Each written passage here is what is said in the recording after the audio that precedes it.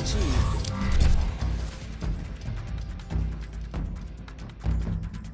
Welcome back to Kamikaze Overdrive MMA Predictions. As always, I am your host, Scott Johnson, and on this episode of the show, we're breaking down the upcoming UFC 185 event featuring Anthony Showtime Pettis defending his title against current title challenger, #1 ranked contender, Rafael dos Anjos. I'll be breaking down my 5 main card predictions for you on this episode of the show. All of my preliminary breakdowns and predictions will be available at kamikazeoverdrive.net.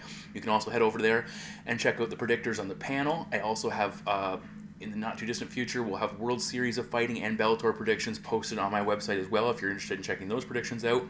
The bet packs will be posted. I've won some money on each of the bet packs in recent memory, so including the last one, which produced 46 and having almost 47 units in winning. So if you bet small and do $10 a unit, that's almost 470 bucks. If you bet a bit bigger, maybe go 20 or 30 bucks, that's obviously a sizable return. And considering the number of units I invested over the whole card, it's a profitable night. And overall, it was a pretty good night, despite the fact I went 6-4. I lost a couple close split decisions early on. I did go 4-1 on the main card, so I'll take that. And we'll keep building. UFC 185 looks pretty solid, so make sure you check that out. And also, I'm going to encourage you, the DraftKings competition. That was the new thing. You can click on the link and head over to DraftKings and play any number of the competitions and tournaments they have available. But I would strongly suggest you to come out and challenge me in the Kamikaze Overdrive tournament. There's a number of banners on my website. Click on any of them. You can go through that banner and sign up there. We held the first contest at UFC 184, 20 competitors. I limited it to 20. We filled 20 and had a couple of emails for people trying to enter but couldn't because it was filled up. It's winner take all. It's $10 to enter. And the winner takes 180 bucks, obviously, because DraftKings takes a little bit for running the contest. And the winner last week was actually Mitchell Davies, who's one of my writers, one of my predictors. He took home 180 bucks, a very solid outing. Of the 20 competitors, I finished 9th. It didn't help that one of my lower picks, Roman Salazar, who I picked against him, I picked him to win, but the fight didn't last very long because of the no contest with the eye pokes. That took some points out. But all you have to do is go, sign up, put your 10 bucks in. You pick a team of 5 fighters based on the amount of, I believe it's $5,000 you're given to invest. And then you pick your team of 5 fighters, and you watch them. They get points for significant strikes, controlling on the mat, and of course winning the fight, a variety of other things. And you can follow along and see where you rank, and at the end of the night, if you win, you take home the prize. I've already got a couple people signed up for the current contest. I've opened it up to 25 people, so it's winner take all. So if you invest 10 bucks and you win, you're taking home a cool 225 bucks, which is pretty sizable. Plus, if you beat me, it's a nice little coup, thing you can hold over me, which isn't that difficult to do. Nonetheless, I rambled for a little bit. We have 5 pretty awesome fights, so let's get to that first prediction. The opening fight on the pay-per-view takes place in the UFC's flyweight division. His former title challenger, number 10th ranked Chris Kamikaze, love it, Cariaso, 17-6-0, battles Henry the Messenger Cejudo, undefeated at 7 wins and 0 losses. Now, Cariaso is coming off a title fight loss versus Mighty Mouse. Was it a deserved title shot? Questionable. I would think it would be the climax of his career. Certainly looking at a title shot letdown or title opportunity letdown, a lot of fighters experience after climbing to the precipice, coming up short, and then coming into that next matchup, realizing they got a long way to go, and it can be difficult to rebound. He had won 3 fights in a row going into that matchup against lower-level competition, and I felt he earned the shot. As much as I like Chris Cariaso, he earned that title shot under the ideal circumstances, with Mighty Mouse having beaten a number of the guys ranked ahead of him, a couple of injuries, including John Dodson's, preventing other guys from stepping in. So, Cariaso got the opportunity, didn't pan out so well, so it's time to start over. For Cejudo, he's attempting to make 125 pounds again, which can be very difficult. Most likely, almost definitely, his last opportunity to make 125 pounds in the UFC. If he can't, he heads back to bantamweight or possibly leaves the promotion altogether. He has a long history of struggling to make the weight. He had 2 128-pound catchweight bouts in Legacy FC. He was supposed to debut against Scotty Jorgensen as a flyweight, and that fight was canceled because of health complications with him trying to cut down. And then he fought Dustin Kimura at 135 pounds, won, and they're giving him another opportunity because they realized he could pose a real threat to the champion and offer up a new title challenger if he can get things going. Now, we're very, Cejudo, he won gold medals of both the 2008 Beijing Olympics and the Pan American Games in freestyle wrestling at 55 kilograms. For Chris Cariaso, what he brings to the table, he's an 11-fight UFC veteran with a kickboxing, Muay Thai background, so a very strong competitor. Physically, Cejudo 1 inch taller, 1 inch reach advantage. For Kamikaze, he has 12 wins by decision, 3 wins by knockout, and 2 wins by submission. He has 3 losses by submission on his records, which is notable against a guy who's a grappler. But Cejudo, as I said, undefeated, 3 wins by knockout, only a single submission win on his record, and 3 decisions overall. Looking at their strongest areas or where they would like to compete mostly, you would think Cariaso obviously wants to strike. Cejudo's strongest area is wrestling. But in his last matchup against Dustin Kimura, he was 0 for 2 in a takedown attempts, really didn't show a lot of focus on looking to get the fight to the ground, and he wanted to prove, and he certainly did, he's more than just a wrestler. We saw him drop Dustin Kimura with a well-timed right hand in that matchup. He showed excellent distance management, slipping just to the range of his opponent's attacks, and Kimura overall attempted 161 strikes, only landed 25, so it shows how effective his defense was. Now, the speed factor of smaller opponents, the impact of the cut on Cejudo could be significant in this matchup if he struggles to make it, if he makes it at all, and that's something we have to keep into consideration here. And if this fight goes longer, that's another issue as well. But Cariaso, he's not known for being a super fast fighter, but he does have good cardio, and he has got a lot of decision wins, so we know he can go the distance. So that's something he might look to take advantage of. We saw something similar against UCA Formiga, where he got beat up for the first 2 rounds and then tried to rally late. What Cariaso does well, he's got a kick-first attack, especially from the left side. Not a ton of power behind his hands, but his kicking game is strong. We did see him take out Elias Santos for the strikes on the feet, but still, that's not his his forte. Look for him to use a lot of kicks.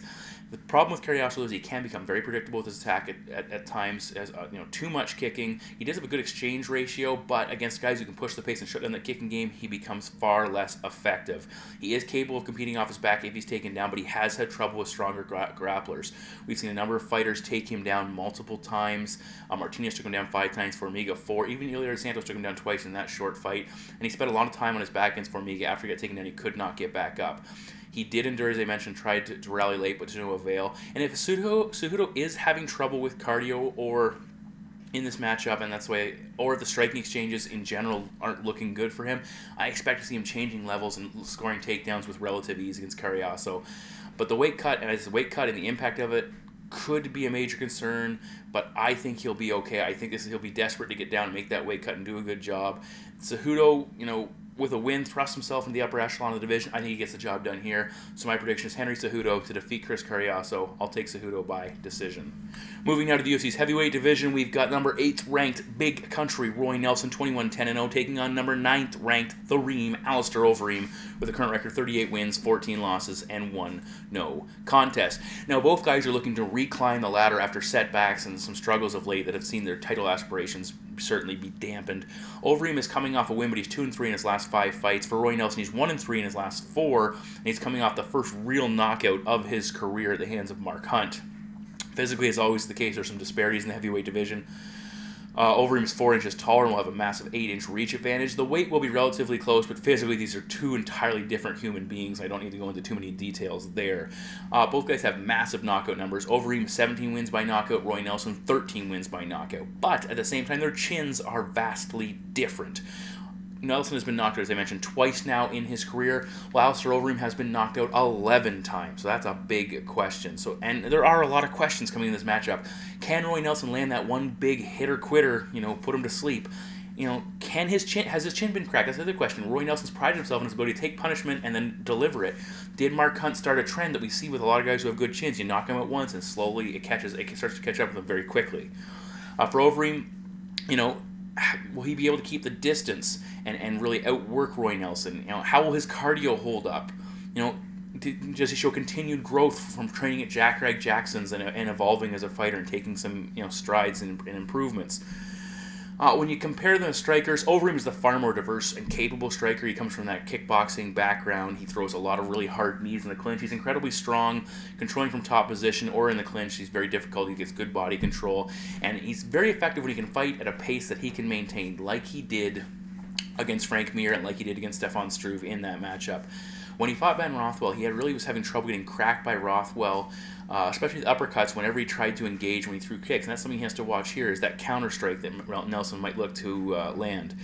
Overeem's going to have a big kicking advantage in this matchup. Nelson doesn't throw a lot of kicks. When he throws them, they're not overly effective. But again, as I mentioned, he needs to be careful to avoid being countered, as Nelson's going to look for that opportunity to land that one big strike. Statistically, Overeem outlands Roy by about 1.5 strikes per minute, and he gets hit on average 3.3 strikes per minute less than Roy Nelson. So if this fight goes the distance, which it very well could, even though a lot of people are predicting it's not going to. That's a big advantage for Alistair Overeem. For Roy Nelson, he has that big overhand right, and he's also very effective with the uppercut, which he knocked Matt Mitrione out with. He gets hit more than he hits, which is not great, especially if his chin is on the way out, which is a possibility. As I said, he relies on that one-hitter quitter that he's looking to poke some guy in the head with and knock him out. In his fight with Stipe Miocic, though, Miocic showed that he can, if you can avoid getting cracked, especially early in that matchup, you can outmaneuver Roy, you can wear him out, and, you know, it's just the more diverse striker is going to win that fight. But lots of guys have attempted that and failed in that attempt. With Roy Nelson, he has success when he closes the distance and swings, catches the opponent off guard, just comes forward and starts winging those big shots and looks to land one. When he fought Frank Mir, though, Frank Mir was able to tie him up in the clinch, land a lot of knees and close kicks, knees to the body at range as well, really busted him up to the midsection. That's something I can see Overeem doing with great efficiency. But where Roy is dangerous, is Roy likes to try and throw strikes on the break. Chuck that big overhand right, kind of, again, swing wildly, but catch his opponent in the slight area of separation, right when they might let their guard down, because they think, okay, we're disengaging, and bam, Roy lands something significant. Also, Mir had a lot of success in that matchup against Nelson, taking him down. And I think Overeem could look to employ something similar. I know Nelson's a black belt in BJJ, but Overeem's very strong. We saw him against Devin Struve. When he gets on top, he's devastating. Since late 2008, Roy Nelson is 1-8 in fights that go outside of the first round. For Overeem, not the greatest numbers either. He's 5-6 in fights over his career in fights that last longer than 5 minutes. So certainly the advantage to Overeem, but not as much as we've seen in other matchups. For cardio, you know, Roy, it is a problem. Overeem's is pretty bad, but I think Alistair's cardio overall is a little bit better. If Roy can land like Ben Rothwell did, he could certainly take him out, and that's definitely a possibility. But the technique, the size, the length, the speed of Alistair Overeem are all advantages for him. The predictability and cardio of Roy Nelson will make it very unlikely that he wins this fight unless he lands something very early in the fight. And even though it's certainly an issue with Overeem's chin, my prediction is Alistair Overeem to defeat Roy Nelson by decision, but don't rule out a knockout, especially later in that matchup, but I'll take Overeem by decision. Fight number 3 in the pay-per-view is another matchup, a fantastic fight. Again, people are holding their breath. These fights don't get canceled with a week to go. We're in the UFC's welterweight division. It's the #1 contender and former welterweight champion, Johnny Big Rig Hendricks, 16-3-0. That was the #5 ranked fighter in the division, Matt the Immortal Brown, with a current record of 21 wins and 12 defeats. Now, the winner of this matchup could very well be in line for the next shot at the title, certainly for Johnny Hendricks. Both guys are actually coming off losses against Robbie Lawler. Brown losing before the title shot, and of course Hendricks losing the title to ruthless Robbie Lawler. You know, and in that matchup with Brown, it was his real first big step up in competition. He's beat some noteworthy names, guys like Mike Pyle, Mike Swick, Eric Silva, Jordan Mee, and Stephen Thompson, but certainly not high-level guys like Robbie Lawler, like Johnny Hendricks. For Hendricks, you know, he dropped that title in a contestable decision. He knows he needs a win to get back to that opportunity. Overall, he's been fighting at a much higher level than Brown, having fought Lawler twice, George St. Pierre, Carlos Condit in his last 4 matchups. So that's a pretty impressive quartet of opponents there. Physically, Brown will have 3 inches of height and a 6-inch reach advantage. Certainly the lower-ranked fighter with the physical advantages, but that doesn't usually equate to much. You have to back it up. Big win totals. Hendricks 8 wins by knockout. He's 7-3 in fights that go the distance. For Matt Brown, he has 12 wins by knockout overall, and he has 5 wins by submission. Now, the big loss totals certainly a concern here. Matt Brown has been submitted 9 times in his career, but keep in mind, Johnny Hendricks has a single win by submission. He is a wrestler, but he's not really a massive submission threat, so I don't know if that plays into it. Again, watch Johnny Hendricks go and catch Matt Brown in a go-go plot. It's not going to happen, you know what I'm saying? Irony. Stylistically, Hendricks is that wrestle boxer type. He likes to, use his wrestling in reverse, mixed up with takedowns, but keep the fight where he wants it and then use his boxing.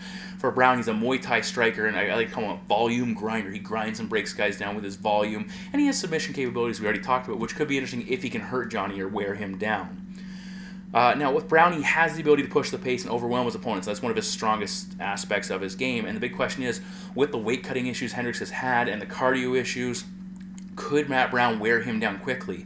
Keep in mind, though, this is the first non-5-round fight for Johnny Hendricks since he fought Carlos Condit, basically. So, we've seen him fight 3 rounds, no problem, and I think you'll see him be able to come out and really attack. Brown, very good in the clinch overall with his elbows and knee strikes, controlling an opponent in the tie plum, breaks him down. That's one of his strongest areas to assault an opponent.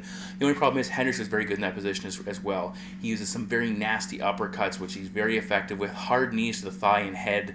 Hard knees to the thigh, and he likes to head fight as well. And when all else fails, he's very quick at dropping down for a single leg and putting his opponent on the back. So he has a variety of weapons in that position here. Now, keep in mind, we talked about the physical issues.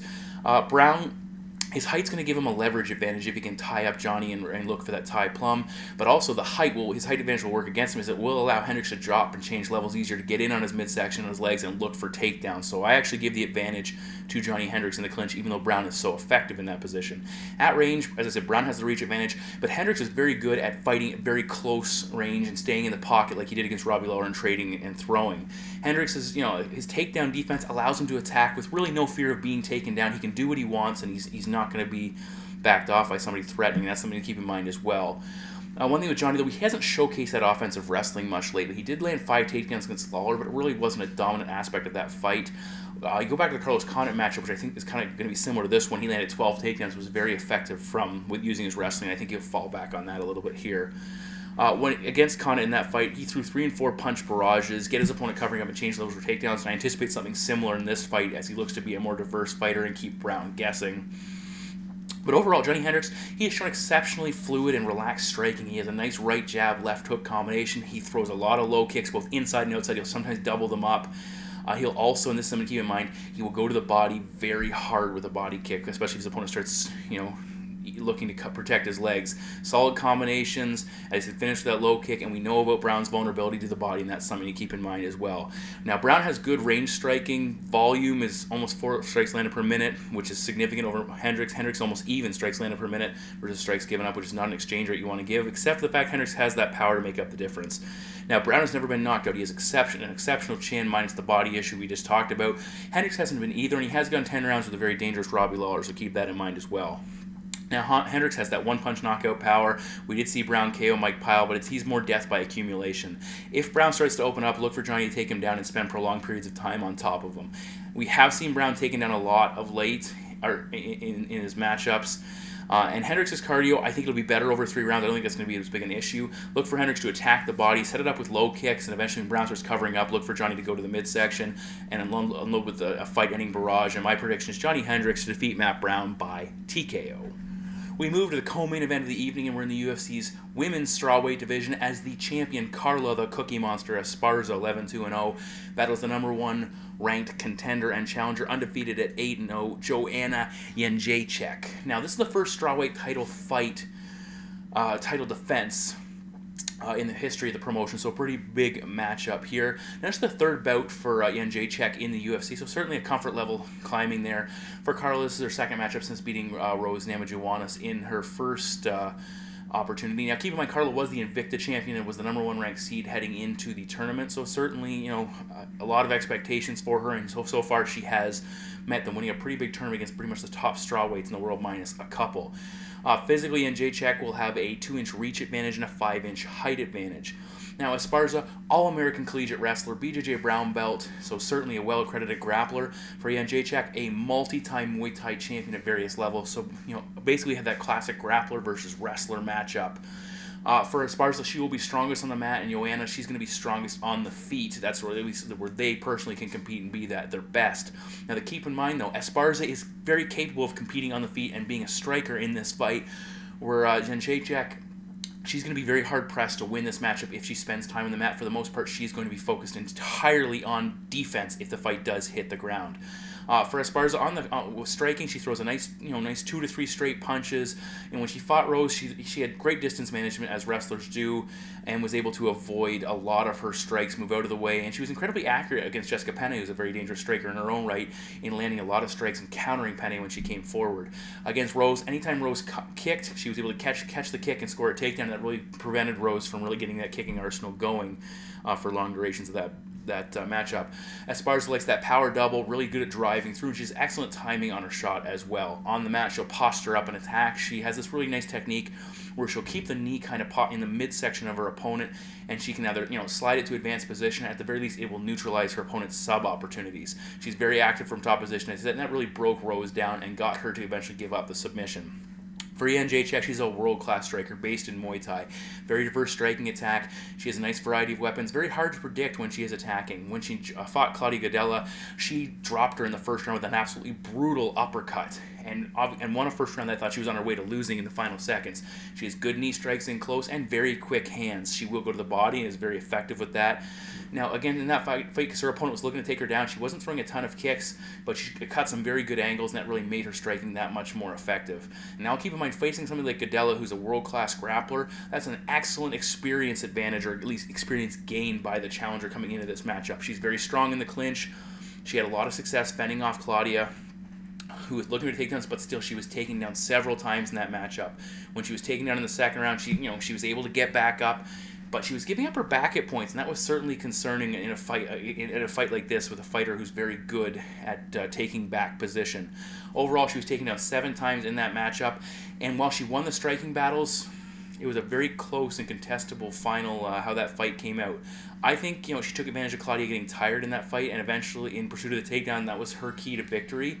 For Gadella, she struggles to make weight, and that's why she wasn't on tough. And I think, Jedrzejczyk was able to capitalize on that. I don't think that'll be the case here against Carla Esparza. Esparza is really the first top-level wrestler that Jedrzejczyk has faced. That power double and ability to shoot from distance is going to be a significant advantage. Too many takedowns for the champion. Too many takedown techniques for the champion, and she's not going to slow down.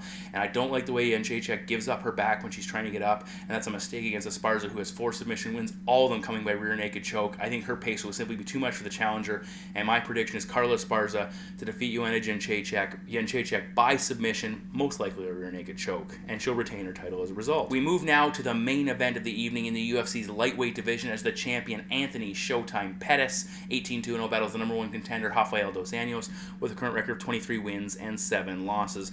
Now, this is Pettis' second title defense, and a lot of people, it's been well talked about that the champion is not really a champion until he's defended his title once, which he accomplished against Gilbert Melendez. Now, looking at the lineal titles, which is kind of fun in this division, Pettis currently holds the UFC, WEC, and Strikeforce lineal titles, which is something by my count anyway.